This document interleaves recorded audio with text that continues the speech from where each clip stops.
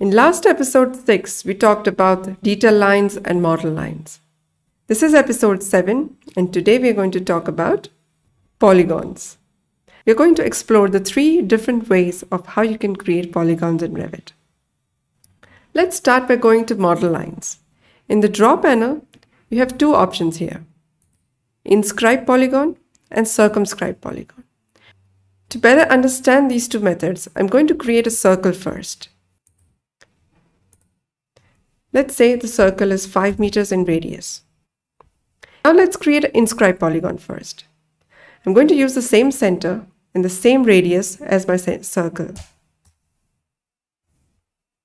Now let's create a circumscribed polygon using the same center and the same radius.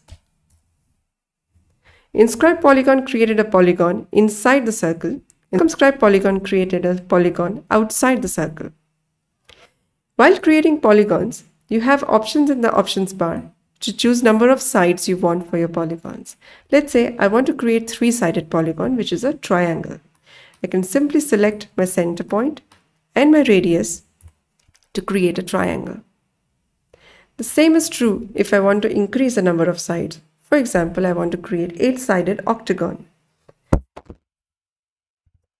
Choose the center point, choose the radius, and you have your octagon.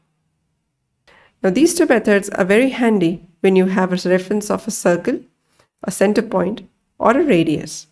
But now let's say I want to create a pentagon whose sides are exactly 5 meters in length. How do I create such a pentagon? Under the draw panel, I only have 2 options: inscribed and circumscribed. Choosing one of them, I'm going to create a 5-sided polygon with an approximate size. Right now,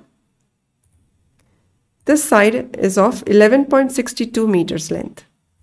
I'm going to select the chain of lines by going near one of them. When it highlights, press Tab to select all the chain of lines connected to it and click. I'm going to choose Scale option,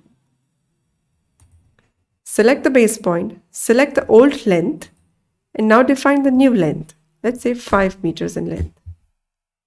Let's try to measure the sides now. They're 5 meters exactly in its length. Let's try this again. I'm going to model line. Let's choose the circumscribed option this time. I'm going to choose 6-sided hexagon. Choose the center, choose the radius. I'm going to put a dimension here so we can see the change in real time. This is exactly 6 meters in length.